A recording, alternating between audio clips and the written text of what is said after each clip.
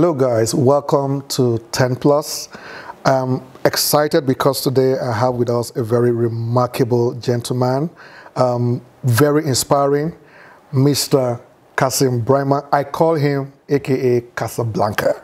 He is the creator, the producer, and the director of the world-acclaimed YouTube phenomenon called Yawa Skit. I'm sure that most of you have run into his skits before. Yawa, it's become very popular across several countries and is doing a remarkable, job. And it's my delight and pleasure to have Mr. Kassim Braimah with us today. Yes, boss. Yes, boss.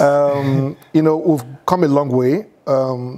Kassim and I have worked together for, I think, over 10 years now. And many years ago, when we were doing what we called then the Yes Summit, he used to be in charge of all of our media works. And that happened for, I think, about 4 or 5 years. Yes. From 2012 till like almost 2017, 2018. And it's such a joy to have you here. Thank you. I mean, I'm very inspired by your story because I've seen you from the grounds, how you began many years ago, and how you remain consistent doing what you do. And then today, we're hearing about Yawa Skits all around the countries in Africa and outside Africa. So it's such a joy to be a part of your story. So first question. Everybody knows about Yawa Skits. Yep. All right? You have hundreds of thousands of views every week on YouTube. So we know about Yawa Skits, we know about all your celebrities on your set, but most people have no idea who Kassim Braimah is. In fact, they have no idea that you are the creator, the producer, and the director of Yawa Skits. So we want to know, who is Mr. Kassim?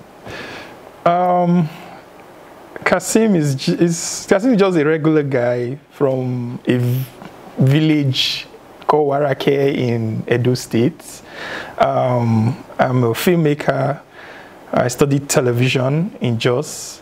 And I enjoy making videos. I've always enjoyed making videos. I just want to tell stories, entertain people, and also, you know, push my own worldview, how I see things out there. So basically, I'm just an ordinary guy making videos. And you know, when you began, you had done a few video shoots. I saw your work first with, you know, then a gospel artist, and I liked, you know, your work. And then we got introduced by a friend of mine, Barrister Paul, and we began to work together.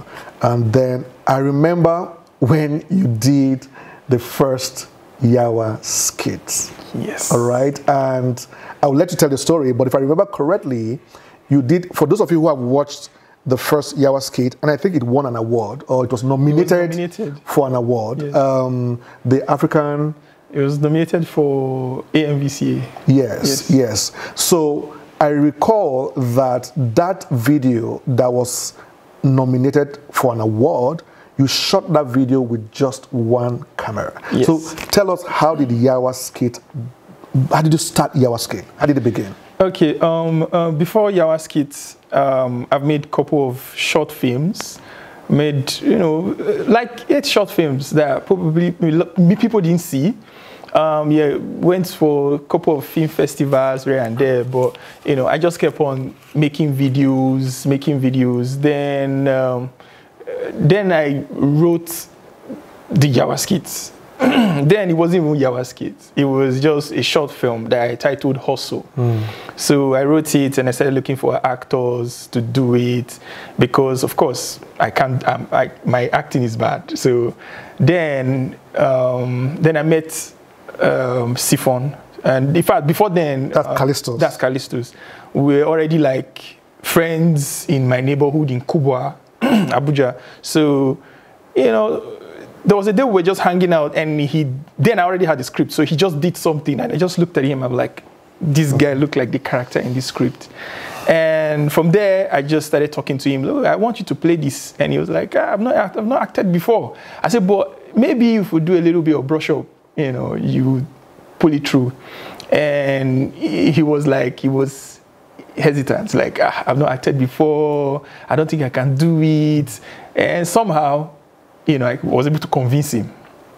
And I said, okay, let's do it. And did like a day talking him through it, through the script and everything. Then we went out to shoot. And as at that time, I think I didn't really have equipment. I had a Canon 600D there at that time, just one camera, no mics, no tripod, no nothing, just a camera. So as at that time, the script was written according to what I have. Yeah. Because I didn't have mic. I mean, if you those that saw the first episode, yes. It was a silent film. Yeah, so for the first episode, for those of you who haven't seen it, it's about a guy who was hungry and then saw a madman pick up on people's food, and then he began to pretend like he was a mad guy, but there was absolutely no dialogue. No dialogue. Talking. Yes, no talking at all. Yeah. And that was done because you didn't have a mic. I didn't have a mic. So it was like, is that I write a script that goes with what I have, or I write a normal script and go out and borrow mic and go and rent a mic. And I didn't have funds to rent the mic. So it was like, what I had that time was probably like 20,000 naira. And I was like, okay, you know what? This one, I'll use it to, everybody that's on my set, I'll use it to buy snacks and drinks for them. So there was, it was just, let's just do it. Yeah. It was just, let's do it. Let's make this video and put it out there. And thanks to my friends that came around, and I was able to convince them, help me do this, help me do this. And we came together and we shot it. Initially, I didn't, expect it to go out there, just like every other short film. But then I don't think you were on YouTube yet. Yes, I didn't have a YouTube channel. So, I mean, that means the spread of that particular episode didn't happen through YouTube. I think it's just people posting on, I don't know. Yeah, I think it was very popular at the time, but there was no YouTube. You weren't on YouTube, at least I recall that much. Yeah. I mean, after shooting it, I asked myself, okay, then what do I do with it now? Am I going to distribute it? How do I send it out? So that's when I now opened a YouTube channel. Then I posted it on YouTube. Then the next thing, it was on people's phones. It was everywhere. People were watching it, and it just went, Initially, when we posted it on YouTube, there was no views. It was like maybe 50K views, 50 views, 100 views. So I was like, okay. Then the next thing, it wasn't like trending on YouTube. It was everywhere. People have downloaded it. Yes. It was every phone. Yes. And I was like, oh, this is good. Yeah. And from there on, as people were watching it, there was this encouragement, like, what, I still have more stories. Okay, let me do another one. Yeah. So I just kept making videos for the fun of it. Yeah. For the fun of it, like, okay, make this video. My joy and satisfaction was just that people were watching it. Yeah. People were enjoying it. And I have so much of these stories I wanted to tell. So I said, okay, you know what? Let me just tell these stories. Since I have the stories, why not just tell them? So I started telling these stories. So why the name Yawa Skits? So why the name Yawa? Yeah, okay, so when we did the first episode, when we were about to post it on YouTube, we didn't have a title. It was initially on the script, but he had hustle on it, but it was a working title. So I was with Sifon, was like, this thing, what do we find? What do we title this thing? So like, let's make it more indigenous. Let's make it more Nigeria. So we started thinking of title like that. As we're thinking of title now, then we're watching it. Then I think towards the end, we just said, I'm gonna see Yawa. Yeah. And I was like, and I said, that's the name. That's the title. That's the title. Yeah. Because it's Yawa means trouble. So I was like, Yawa gas at the end. Let me Yawa Skit. So it was Yawa initially. Then we're like, okay, since we want to short videos, they are like skits. So it's okay, Yawa Skits. That's how we started with it. And interestingly, speaking about skits, at the time you began Yawa, this whole skit thing wasn't popular at all. Yeah. I mean, now we have a lot of other big guys doing skits, but at the time that you started this, many, many years ago, the whole concept of skit creation wasn't really out there. People had short videos that they did maybe as documentaries or docuseries, but nothing that was aimed at making people laugh and at the same time, putting out some small life lessons, all right? I think that you are one of the few that pioneered this industry. Sadly, I don't think a lot of people realize that. Okay, I know at the time, you know, you were out there. I think Mark Angel was out there, and it was basically, you know, Yawa Skits at the time, and then the Mark Angel thing, and then eventually became a very popular thing. But the way you did yours was quite unique because at the time you put in a lot of efforts in the story creation, in the production, in the editing, compared to, you know, even, you know, the other skits out there at the time. So, but how did you manage to remain consistent in a time that what you were doing was not popular? Okay, first of all, it was just the, if I say passion, it sounds cliche, but it was just the joy of making the videos. It was just the joy of making the videos. In fact, we didn't know that it was going to become this thing. Of course, there was Mackenzie. You know, there was one time he reached out. He was like, "Oh, you guys do the same thing we do," you know, and you know, we started talking about it. For me, it was just the joy of creating, joy of putting the videos out there for people to enjoy. I wasn't expecting anything. I think the only thing that probably I was expecting was, okay, then maybe if I put more videos out, maybe somebody that wants to make a movie will call me and say, "Oh, I like the way you do this thing. I like the way you tell stories," or "I like the way you," because then I've learned how to shoot, I've learned how to edit, I've learned how to do sound, I've learned how to, like, almost all the things that you can do in filmmaking, I've learned it because I can't pay anybody to do it for me. So I have to edit I have to shoot myself, I have to write the script, I have to shoot, I have to edit, I have to know how to post it on YouTube. I make sure I learned all these things, right? So as at that time, it was like, okay, maybe if I start putting these videos out, somebody might spot me and say, "Ah, this guy, I like what you're doing. Come and join my movie set. Come and, you know, work with me." Or as at that time, I was making wedding videos, you know, small music videos here and there. Maybe people will see my content. And you did my wedding video. Yes. Yeah, so I think that we need to put it out there. Mr. Kassim Braimah is the one who shot our wedding video, both our traditional wedding and our white wedding. So I'm sure we're going to put that video on YouTube very soon. But I mean, remarkable video over 10 years ago. But I mean, if you watch it, you'll be so impressed. Yeah. So it was just me putting it out there, but I didn't expect it to become what it is. And also, I remember a funny story where someone was telling me, "Oh, you're putting these videos on YouTube for free," and he said, "You know, people don't have data to watch." As at that time, 2014, people don't really, the data was a little bit more expensive. So people don't have data to watch this on YouTube. So it was more like, yeah, you're wasting your time, you know. And for me, I was already fulfilled. In fact, it was more like, by the time we go on location, we shoot this video, and I come back home and I edit this video, and me and my guys sit down and we're watching it and we're enjoying it. That alone was okay for me. Like, now me do this thing now, you know. And as at that time too, man, as at that time, it was just creating. Yeah, so the goal wasn't to make money. The goal wasn't to become popular. So there are two fundamental things that I hear you say. First of all, you did your first episode working strictly with what you had. You didn't have a mic, so you had to write a story and direct a script that didn't require mics.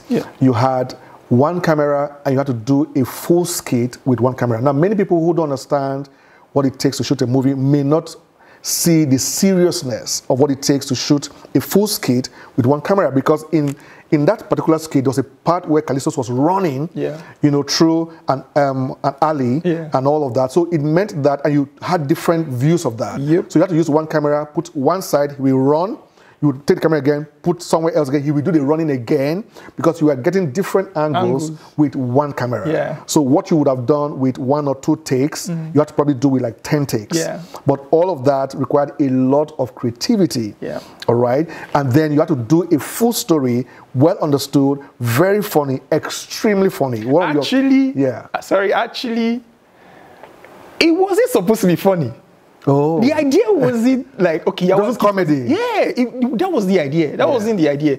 It was just, I wanted to just tell story, right? Then I saw people watching it and they are laughing. I'm like, okay, this thing is funny. Yes. But to me, it wasn't supposed to be funny. It was just a story about, in fact, what inspired, another thing that really inspired Yawa was, I think there was a time I was just trekking around Wuse Market, and I was just looking at young people, just like me, you know, some with backpack, you know, and I'm like, everybody standing on this space have a story. There's probably somebody here that doesn't have transport to go back home.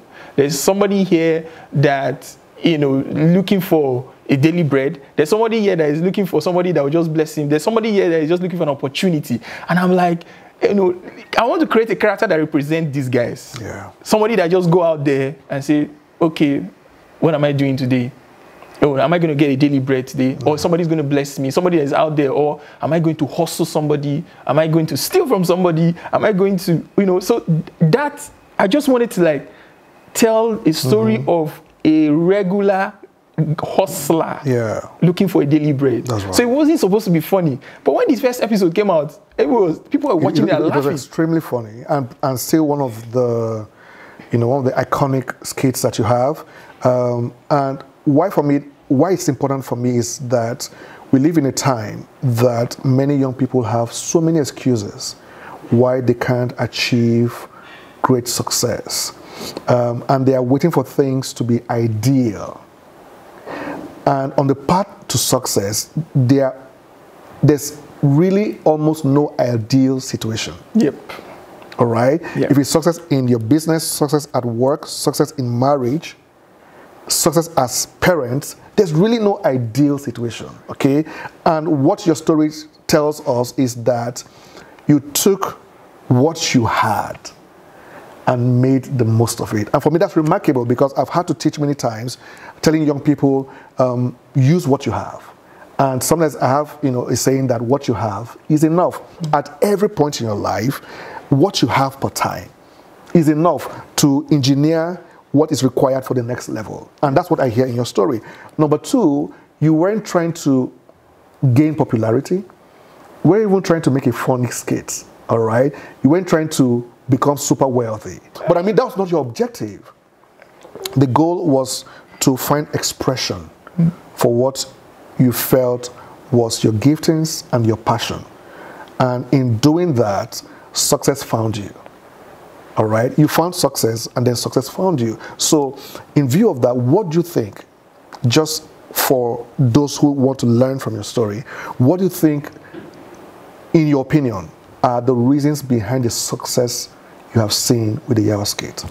I mean, there are things you are doing, obviously, that has given, it may look like it's accidental, like, I mean, I didn't plan this, but there are certain things you're doing that has resulted in such a remarkable success. It's remarkable because there's a time I know your story, there's a time that you didn't even have 100K to shoot the next skit. That was how I knew about Yawa skit. You know, you came, you played it for me, I was laughing and, you know, we're all just having a great time with it. And then, you know, you were trying to look for 100,000, 150,000 to do the next thing. So, but there are certain things you did right. What would you say, in your opinion, are some of the reasons behind the success you have seen with Yawa skit? First of all, I'll say is this storytelling. When I'm thinking about the story, I'm not like, okay, you know what, let me think about something, you know, from outside. The stories were within me. They were like stories I could relate to. They were from gist, they were from, you know, the things that we see every day. Right, so when the story comes out, when the story comes out, a lot of people can relate to it. Yeah. In fact, we've done skits we've done stories where people will be like, I was in this situation. Oh, I saw somebody doing this, right? So it's we taking that everyday story, you know, and making it interesting.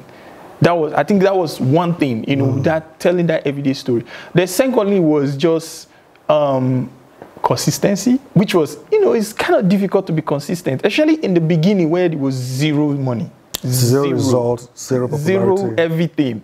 In fact, as a matter of fact, there was a time where we've done like a couple of skits, we've gone for AMVCA, we came back, and Yawa was making zero money. Zero. And that was like already like 3 years into it, we're making zero money. And then Khaleesi's was popular. You know, he's walking down the street, people are saying hi to him and all, you know. As at that time, what kept us going was just the consistency. It was just the fact that we enjoy what we were doing. You're like, okay, we could just put the video out. There was no push to be successful.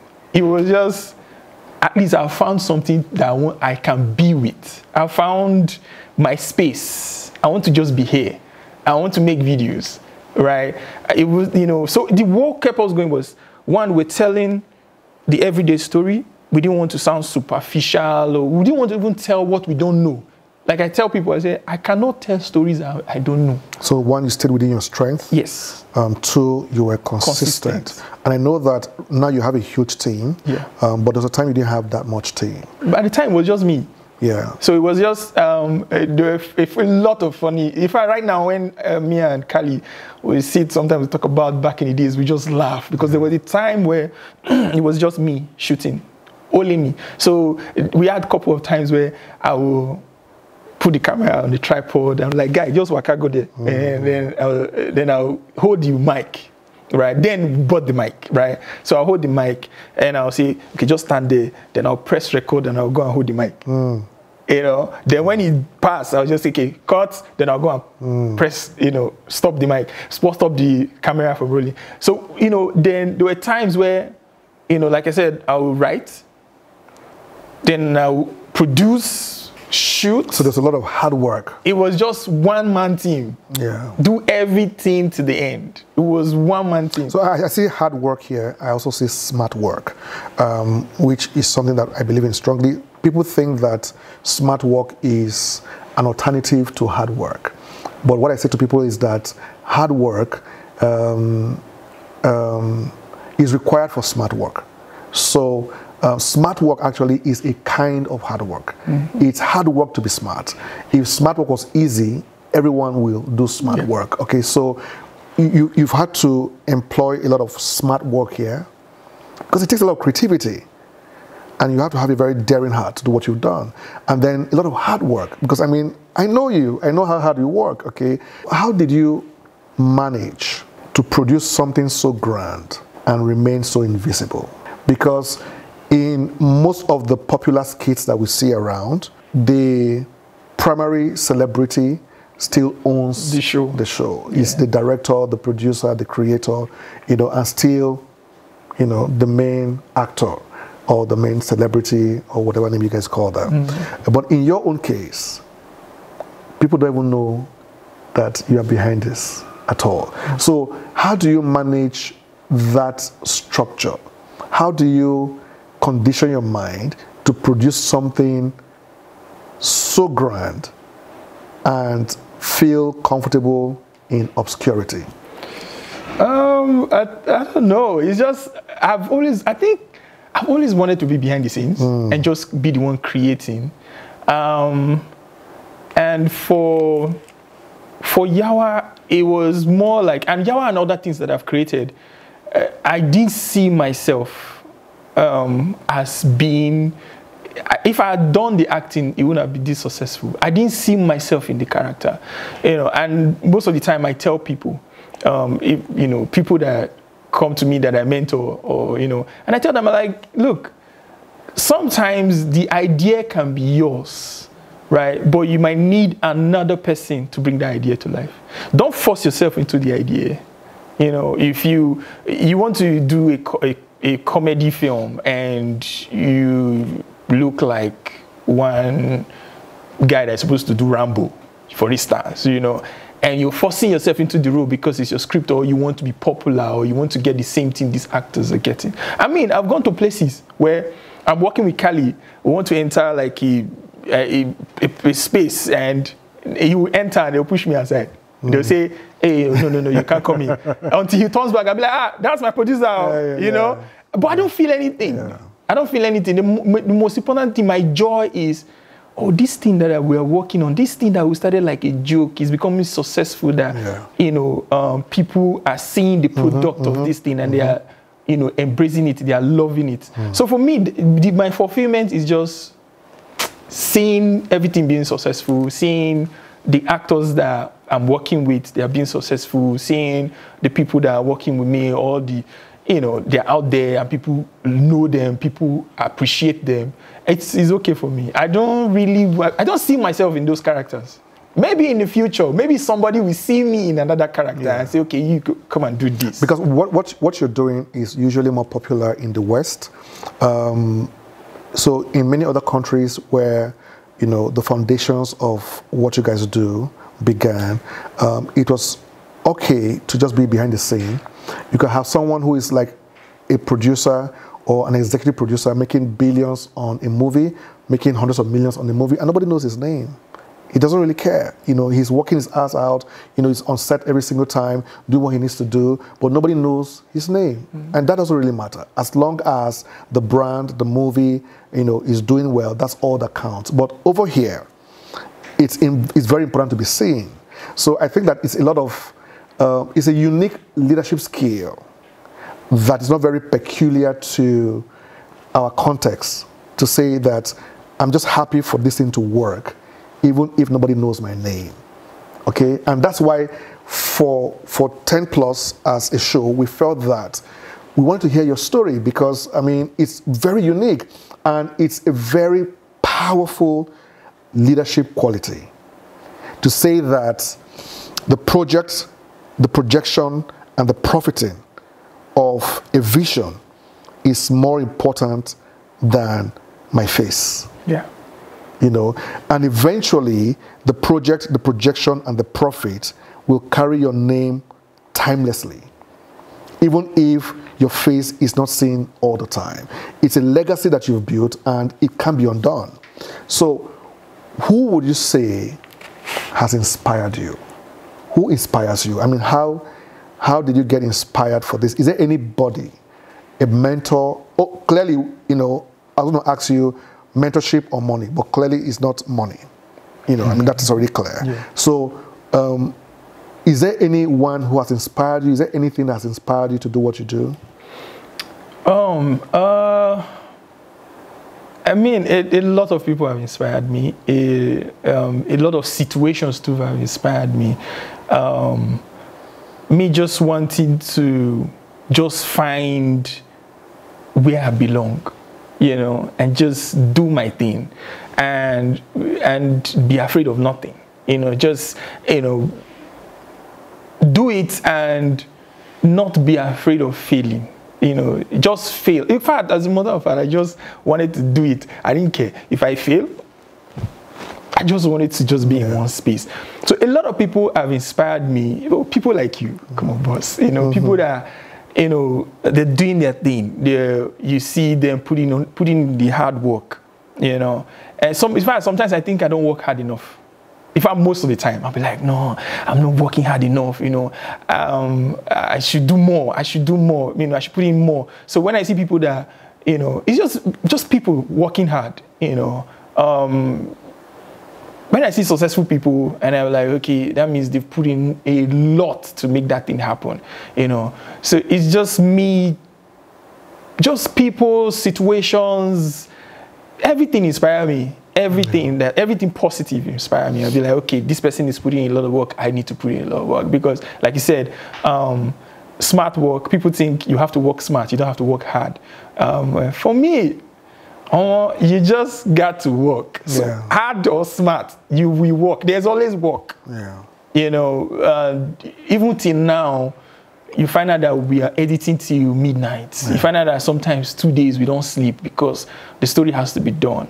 You know, someone asked me one time and said, so the story was supposed to come out on Friday, and I was losing my mind.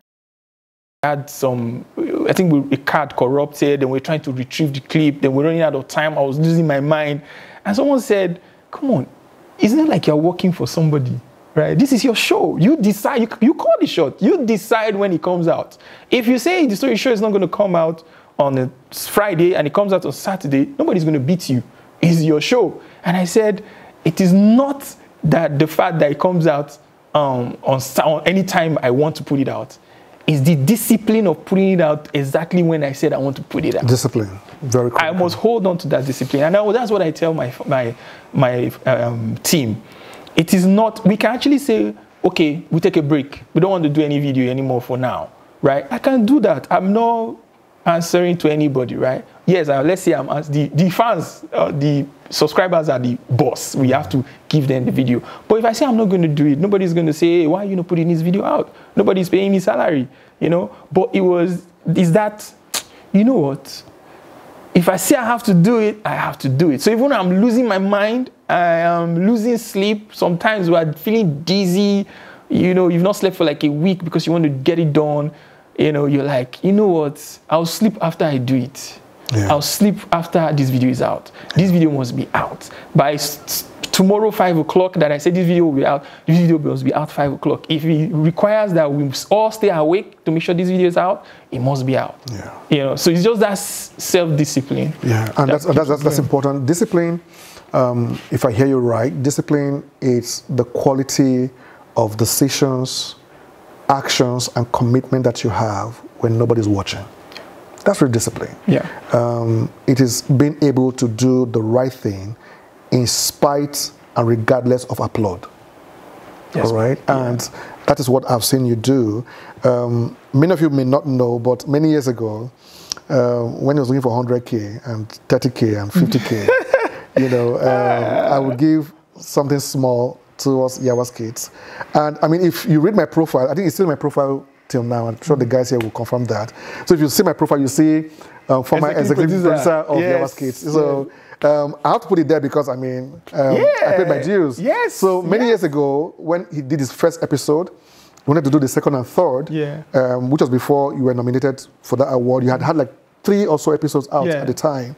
And we gave you a very small token. It was actually a very small amount, like 100K or less or something, you know, and you were gracious enough to name me one of the executive producers of the show that's added to my portfolio. All right. So that's part of being consistent in obscurity, because I had no idea, just like you didn't have any idea, that Yawa was going to become this big.